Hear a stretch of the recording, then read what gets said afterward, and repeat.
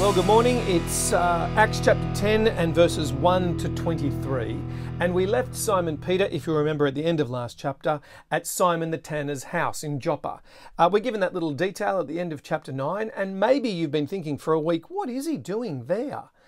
Is it just a holiday by the sea and his mate's called Simon the Tanner, and we need to know that it's Simon the Tanner because it's not Simon the disciple? Two Simons in one place, all confusing. But it feels like you're given that information about Simon the Tanner being a tanner because that's important. And it kind of is, isn't it? Why? Well, because if Simon is a tanner, then he's constantly dealing with the hides of animals and carcasses. He's dealing with dead things, and so he would be perpetually unclean. And here's Simon, the Jew, who's now come to faith in Jesus, and yet he's hanging out with someone who's perpetually unclean by the standard of the law. And that doesn't seem to bother Simon, it wouldn't seem. But actually, just back it up again, because Peter so far has been doing some unusual things.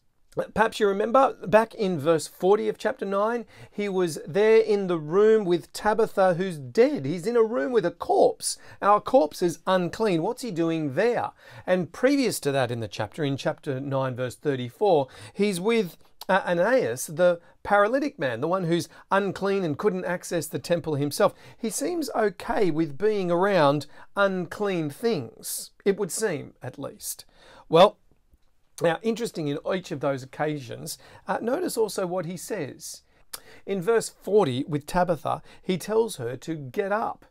In verse 34, he tells the paralytic man to get up. And now later in this chapter, he's going to be told to get up and eat in chapter 10, verse 13. There's something going on with all this getting up. In fact, we are, though, getting ahead of ourselves, and we need to back up before we get up. So as we back up, we come to the beginning of this chapter, and we're in Caesarea. And we're with a man named Cornelius, a man with a Roman name, who actually is part of a Roman regiment. He's a centurion in what's known as the Italian regiment. And immediately we know a lot about this fellow. He's a Gentile, a pagan. But we also are told immediately that he's devout and that he's God-fearing. And that Cornelius, in verse 15 of this chapter, is going to be told to send for Simon Peter, who is at Simon the tanner's house. And there we see Cornelius' response. He's obedient, and by verse 8 of this chapter, he dispatches a set of envoys in order that Peter might be retrieved. At that point, we shift focus back to Peter in Joppa, and he's on the roof. It's midday, he's praying and he's hungry, and in that state, he falls into a trance and sees a vision of a blanket being let down from heaven, full of a whole bunch of different kinds of animals. All of the animals that in Leviticus chapter 11, he knows are unclean and not to be touched. And yet, he's told to kill and eat. And now, right then, something needs to be restored. In the same way that Tabitha and Ananias are told to get up and restoration comes to them, Peter is told to get up and a kind of healing needs to take place in Peter, but it's a healing in his mind, a restoration of his thinking. So he is told to get up, to kill and to eat, and yet Peter's response is to say, surely not. I've never touched anything unclean. And then God's reply to him is to tell him not to call anything unclean that God has declared clean. Now that is a radical shift for Peter to get his head around. And so in verse 16, he refuses. In fact, 3 times he says no. Now, that sounds very familiar, doesn't it? Peter's very good at denouncing things 3 times. He's done the very same thing when he's accused of being a follower of Jesus, remember? And here he's prepared 3 times to renounce what God is saying. This is clean. And he says, not so, not so. And then he's brought to a point of recognition. Now, at God's perfect timing, it would seem, all these things correlate. Do you notice in this chapter how everything fits together so neatly like a puzzle that's coming together? Because by verse 17, there's a knock down at the door, and Peter, now loaded with this new information after his vision, he receives the Gentiles that are knocking at the door with some information. Now, by the time you get to verse 21, Peter asks the question that really should be on our mind in this chapter. Why have you come? Why have you come to get me? They reply in verse 22. We have come from Cornelius the centurion. He's a righteous and God-fearing man who is respected by all the Jewish people. A holy angel told him to come to ask you to come to his house so that he could hear what you have to say. So they have come because an angel has told Cornelius to get Peter to come and speak to him. But why couldn't the holy angel just tell Cornelius all that he needed to hear? He's a righteous and devout man. His requests have come up to God. Why doesn't God reveal to him like he's revealed on the day of Pentecost to all the apostles? Why must Peter go to Cornelius? I mean, that is the question that's being asked. Well, that's actually next week when we come to the next part of this chapter. But do you see what's going on here? God's providential hand in all of this. Because Peter, up until this point, has not been willing to take the gospel to a Gentile, as much as he's been ready to eat pork or camel or anything else. But see, what does God do?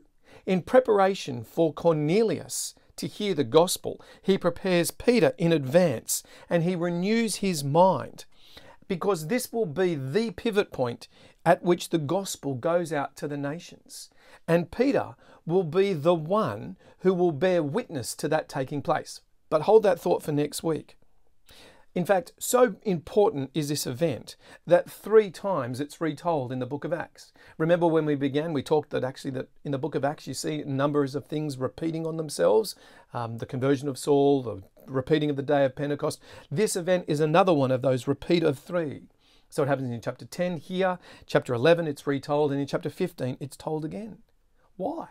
Because it is a massive, big step for the Gentiles to receive the gospel. Because those that are unclean can now come to faith.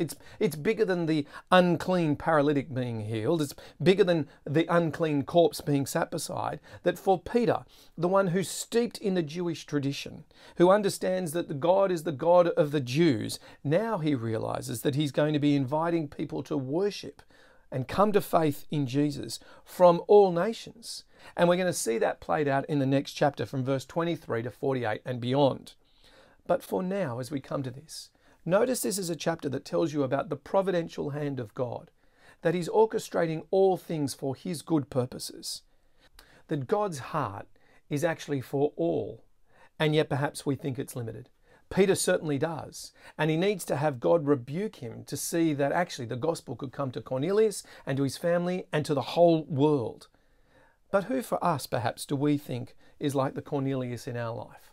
The one who is too far beyond the reach of God and the gospel? Well, there's no such person. Here is a word that tells you that the gospel is a message that everyone needs and is actually available to all. And with that thought, let's come to God in prayer. Lord God, we thank you for the start of this chapter, where we see your hand at work in the life of the man Cornelius and his family. Lord, in the life of Simon Peter as he sat upon the roof on that midday, as you took the time to instruct him and guide him in your word and in your ways.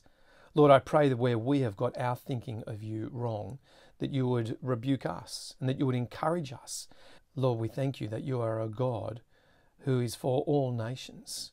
We thank you that you are the one who declares clean the unclean through the work of your Son, Jesus. Lord, I pray for any place where we might think that there are those beyond the reach of your gospel. For this reminds us, Lord, that you love the world so much that you gave your one and only Son, that none would perish. And so, Heavenly Father, we pray that none would perish. And so, Lord, would you send us with the message of your gospel to those that you would seek to come to faith in you. We pray this in Jesus' name. Amen.